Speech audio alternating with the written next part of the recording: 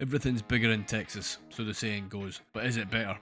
Today, we're going to build the Texas U-turn in Cities Skylines 2, but is it worth building? Let's find out. This interchange is typically designed to allow traffic from one frontage road to cross to the other one-way frontage road, or join the highway on the other side without having to cross traffic twice here and here. These frontage roads typically have development, commercial or office built directly on them.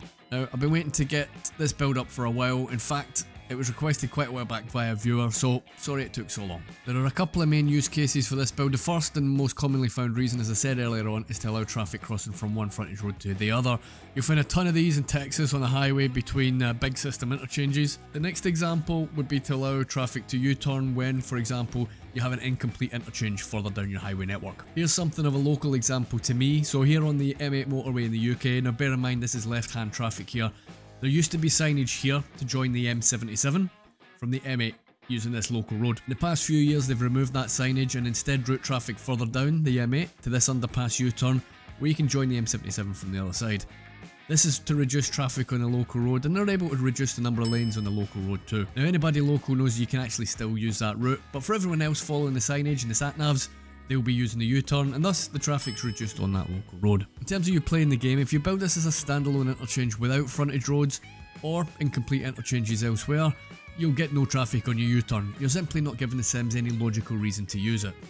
So again, use it with the frontage roads or use it where you have restricted interchanges elsewhere on your network. Now there's a few variations to this. I'm going to show you how to build both an overpass and an underpass one. It's a super simple build, to be honest. But you can build these on sunken highways too, with some pretty nice results. These are all perfectly valid ways of doing it. Let's crack on with the build. I'm planning on completing this big 5-way interchange, so I'll start by pulling out the highway with a parallel road. We'll keep the height at 10 meters, and I'll make a straight section here when I want to build the first one, and we'll continue along with a continuous curve down to ground level. I want to show you one on a straight road and another on a little bit of a curve. It's slightly different, and it's just one thing to look out for when you're doing it. Eventually I'll hook up our frontage roads to these CD roads. CD roads are collector distributor roads. They're used for separating traffic at busy highway intersections or interchanges. I've drawn a medium 6-way road underneath our highway here, perpendicular to the highway above. Using the parallel tool with a gap of 10, I'm going to create our 3-lane one-way frontage roads. Next up is the U-turn.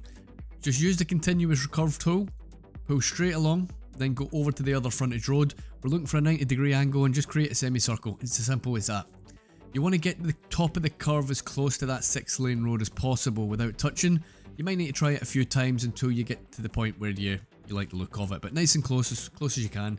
And remember, this doesn't necessarily need to be a 6-lane road either. Use whatever you want. So I've created markers at 120 meters, and we want to bump these sections between the marker and the U-turn to a 4-lane. Again, feel free to change the measurements with the ramps. Use whatever lengths, whatever lanes you want to build.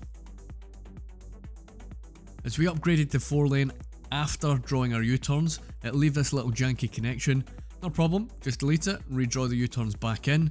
Now I don't mind having to redraw here, as we really need to get those curves in first, and then we upgrade it around their placement.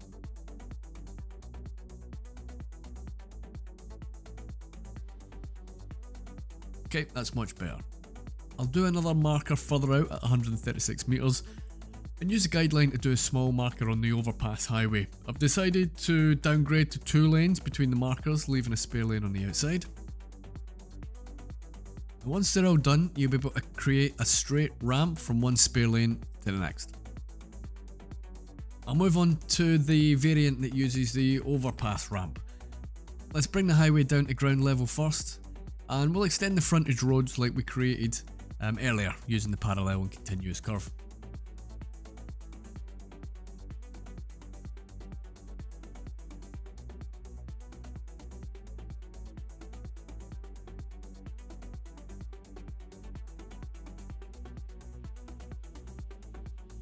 Building this on a curved section will require you to use your own judgment on what looks good.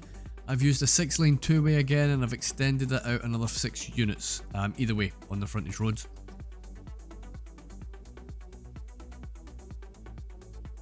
On the lower frontage, I've created a little marker roughly 180. Again, you don't need to use these exact measurements. Use what you like, but I've used 180 here. Once they're in, I've done another little marker on the opposite frontage road.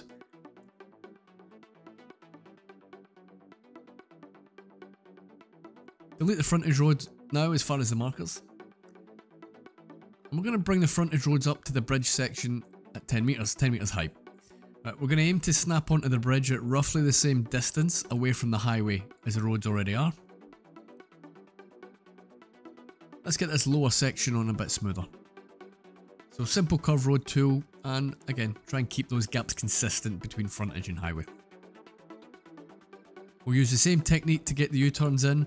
Keep in mind, if you're building on a curved section, you'll probably not get exactly 90 degrees. There'll be a few degrees out, so I just wanted to show you that in case you're building on a curve. Again, a little bit of trial and error might be required here, and we just want to get it nice and close to the centre. I'll use the guidelines from the markers here and create a highway marker at another 100 meters down the road.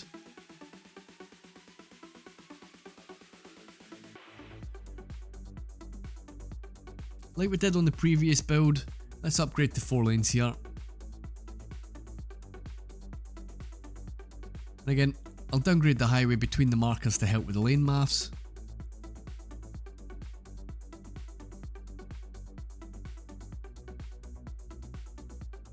Just like the other one, we can draw a straight line to connect the spare lanes you've created.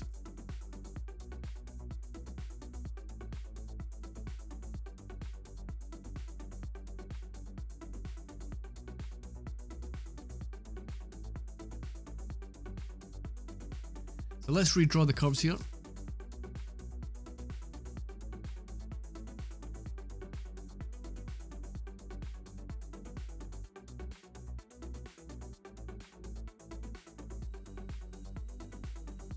Okay, I couldn't leave those roads hanging here. Let's get it hooked up to the big interchange.